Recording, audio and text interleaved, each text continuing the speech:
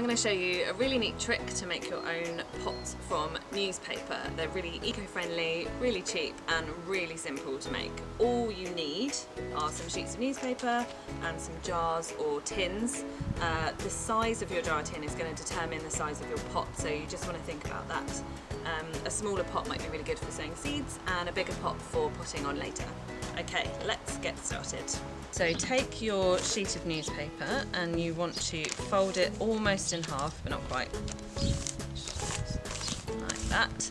Then you want to fold that top bit that you've left over the top like an envelope. Now this bit's going to be the bottom of your pot and this bit's going to be at the top. So take your jar or your tin, and if you have this bit at the bottom, that's really helpful because then we're going to tuck the bottom into it.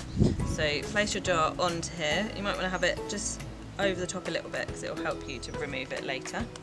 And then just roll it around the jar. Tuck that in into the bottom like that and just press down.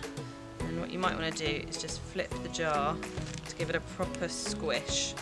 It doesn't matter too much if it's not perfect because once the compost is in and the water, it's going to hold it together anyway. Now you can fix this bit if you like, but it doesn't matter too much. I've got one of these stapleless staplers that I use just to make it even more eco-friendly. And there you go, that's your pot. And these make really nice gifts for people, so if you use really nice paper, you could pop maybe like a sunflower seed in there and give it to someone in your local community or a friend or a loved one to spread a bit of sunshine. And just remember, once they're damp, they're going to be a little bit squishy, so you might want to stack them in a little tray together so they're easier to move. And that's it, done.